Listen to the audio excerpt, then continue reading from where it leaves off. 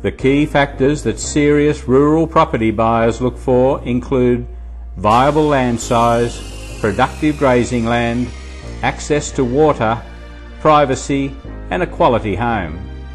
However, rarely can you find all of these things on the same property. Until now, that is. This Moy Pocket property offers a totally refurbished Australian homestead on 139 acres of our best Mary River country.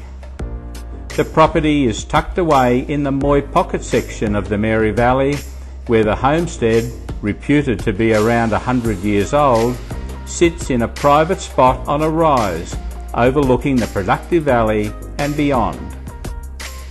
The front stairs give access to a wide wraparound veranda that enjoys the view, while the front door opens to reveal the lounge room of this historic homestead. It's a room of large proportions. It has a magnificent bay window and the warm feel of timber that includes polished timber floors. The timber theme continues through the hallway and all 4 bedrooms. Double hung windows and French doors are a common feature. The kitchen has had a significant upgrade. It's now a new, fresh, white kitchen, but that hasn't compromised the character of the homestead. It features timber benchtops, gas cooking and a dishwasher. The upgraded bathroom is in a Federation style with a freestanding clawfoot bath, a large walk-in shower and a separate toilet. There's a second toilet separated from the main house.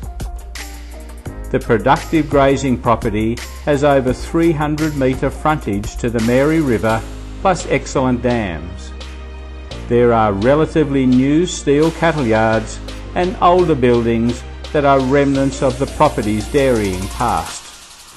While the land is predominantly river flats, there is some higher country for your stock in wet conditions. Jones Road is located between the Mary Valley villages of Imble and Kenilworth and is around about half an hour from either Gympie or Yamundi. You can arrange your inspection of this timeless classic by contacting the team at Ron Jeffrey Realty.